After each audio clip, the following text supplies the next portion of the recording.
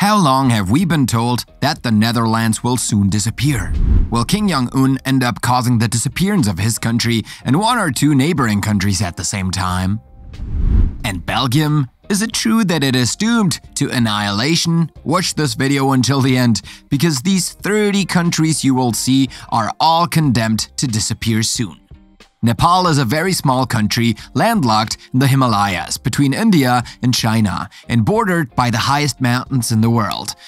Because of its landlocked status, the country is almost totally dependent on its Indian neighbor, with whom it shares many social and economic ties. But because of its political, cultural, and financial hegemony, Nepal could literally be absorbed by India in the near future, thus becoming a de facto Indian state and losing its own national sovereignty forever.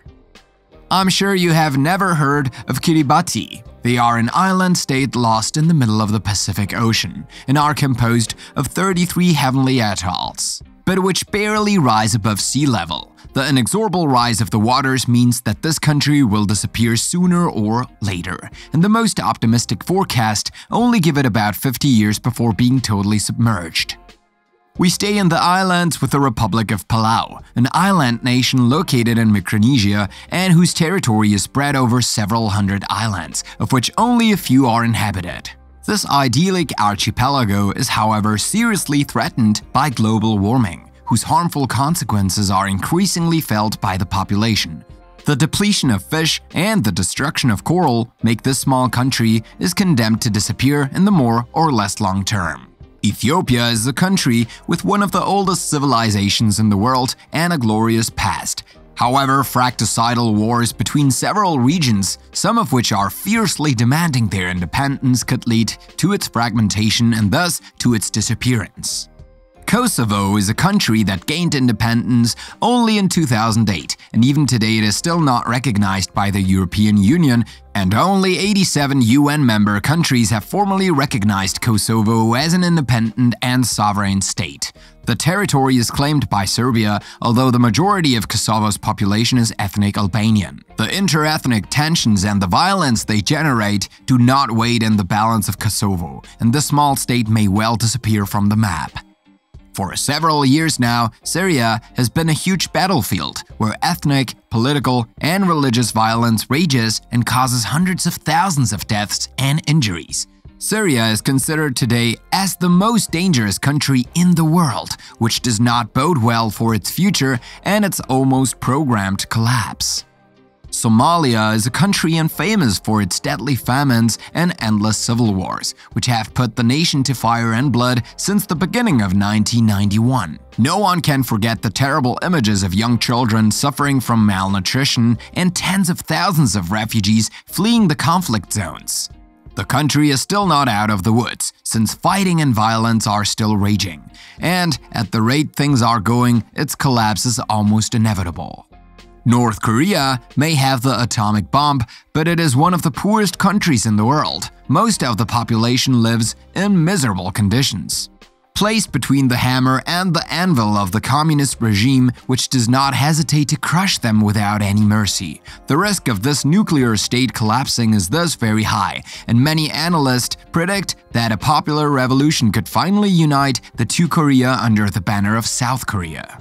Madagascar is a gigantic island with an amazing biodiversity of fauna and flora, but unfortunately this island continent suffers from a very big problem of deforestation, which threatens to transform the country into an arid desert. The population of the country, which practices excessively slash and burn agriculture, is indeed sharing forests several times millenniums old. We can't make this video without talking about the Low Countries. Indeed, since our birth, we have been taught that the Low Countries are called like this precisely because they are below the sea level, and as such, they are capable of disappearing at any time. However, we have to admit that the Dutch are in great shape, and in my opinion, they will be here for a long time. Mexico is the 16th economic power in the world, but it is also one of the most violent countries on the planet. The different drug cartels make a reign of terror without name, and we don't even count anymore the homicides and the kidnappings, which became commonplace there. The exploding criminality and the almost endemic corruption make Mexico a country that could very soon collapse. Bangladesh is a country where most of the territory is less than 12 meters above sea level. This geographical situation does not bring anything good to the country, since it has to face every year natural disasters of very large scale, such as floods, tropical cyclones, tornadoes, or even gigantic tsunamis. Since the time of King Moshoeshoe I, the people of Lesotho have feared that their country would disappear into the majestic South Africa. To make matters worse, Lesotho is one of the poorest countries in the world, ranking 168th on a list of 191 countries. The state, which is entirely landlocked within the gigantic South Africa, is constantly on the brink of collapse due to its failing economy and political tensions. From now on, for Norwegians, Belarus will be called that, and not Fjoråsland, which literally means Belarus. This change of nomenclature is far from being insignificant, since it shows the support of Norway and Scandinavian countries to Belarus, in a perspective of emancipation from the Soviet bloc, and of its rapprochement to the Western world. At the rate things are going, Ukraine is well on its way to disappearing completely from the map, replaced most probably by a puppet state under the pay of the Russian regime. In any case, this is what the Russian leader Putin wants, and it must be said that he is doing everything possible to achieve this. The war in Ukraine is indeed turning in favor of the Russian Federation. And this despite the billions of dollars in military and logistical aid that the Ukrainian state receives from its Western counterparts.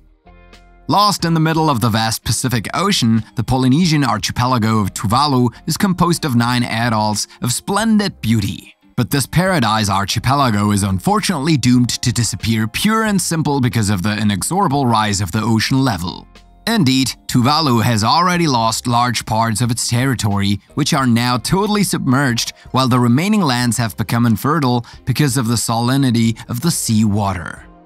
The Marshall Islands are a small state in Micronesia whose territory is made up of volcanic islands and coral atolls of rare beauty.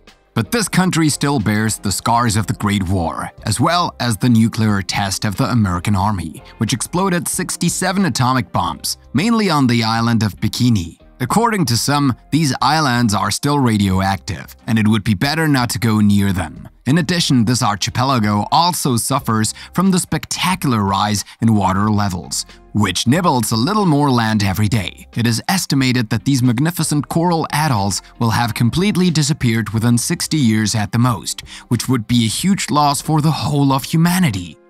The Great Wall of China is the most imposing architectural structure ever built by human beings, so that it is literally visible from space. More than 6,700 kilometers long, this defensive wall allowed the Chinese Empire to draw its borders and to protect itself from the Mongol invasions, although this last goal was not really reached. But if the Great Wall is today an invaluable cultural heritage for the Middle Kingdom, the work is slowly succumbing to erosion and climatic conditions. More than 2,000 kilometers of the wall has fallen into ruin or outright collapse, which represents about 30% of its total surface. And if nothing is done to save it, it is very likely that this architectural marvel of the past will be completely destroyed.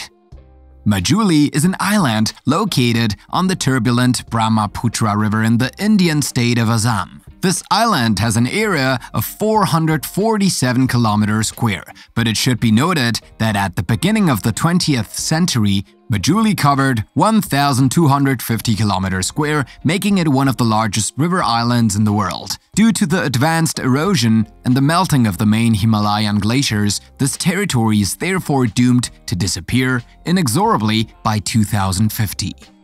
Since the fall of the Gaddafi regime in 2011, Libya has never reached such a level of violence and decay, to the point that its total collapse is hanging by a thread. The country that once blazed with oil wealth and unwavering security is now a vast battlefield, where the risk of being killed is almost omnipresent.